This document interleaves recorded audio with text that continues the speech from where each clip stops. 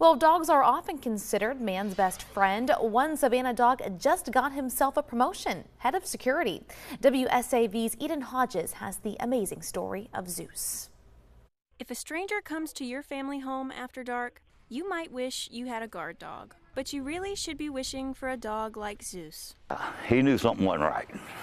Saturday night, when Wilbur Kraut and his wife were watching their eyelids instead of the TV, Zeus was awake, alert, ready to spring into action after he sensed something strange outside of the home.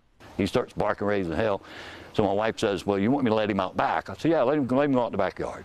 So he goes out the backyard, and he just went crazy. That's when Kraut says he knew there was a stranger in his yard. Then that same stranger came face to face with a 50-pound mixed breed dog with a menacing bark.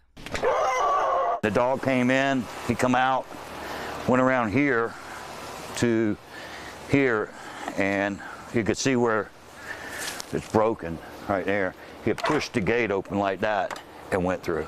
The dog chased the man over the fence where Kraut and his son were waiting. They were able to hold him in the front yard until police arrived, making sure to praise Zeus for his good work. Good boy, Zeus! Good boy, Zeus!